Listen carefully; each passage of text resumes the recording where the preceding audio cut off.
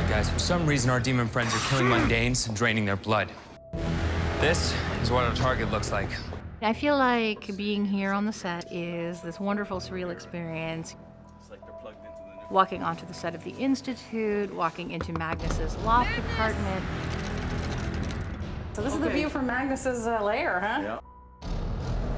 Seeing Simon's bedroom with his musical instruments and his American flag bureau is like this magical experience where you're like, all the stuff that is inside my head is now outside my head, and I can touch it, feel it. It's incredible. What the hell? One of the most fun things for me about the television show has been the casting.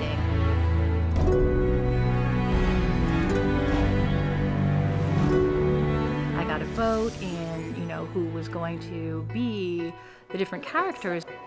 Hello. Hi. Hey.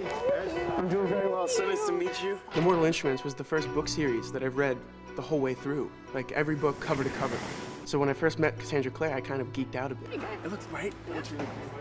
To see her kind of sit back and look at everyone and be like, yeah, it's definitely Chase. It's definitely Simon. It's okay. I'm happy with this. Surprises you, Yeah. And for that to come on us as actors was like, oh, well, if she likes us, it means we're going in the right direction. It was cool. It was really cool to have her here, yeah. I'm going to find my book. Oh, God.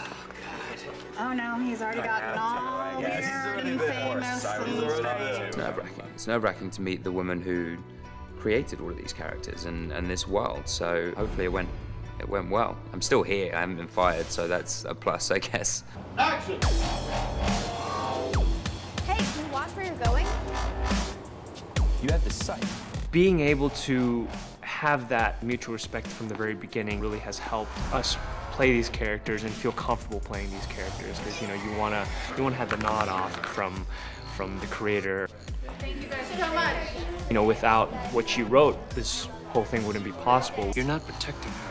You're deceiving her. These are people who spoke to me off the screen as having the spirit of the characters in the book. Time you sent that message, we'll have killed 6 demons. Watching them embody those characters, I feel like it's giving me a whole new perspective on what those characters are like. What was that for? It's a wonderful feeling. So interesting. Clary Frey.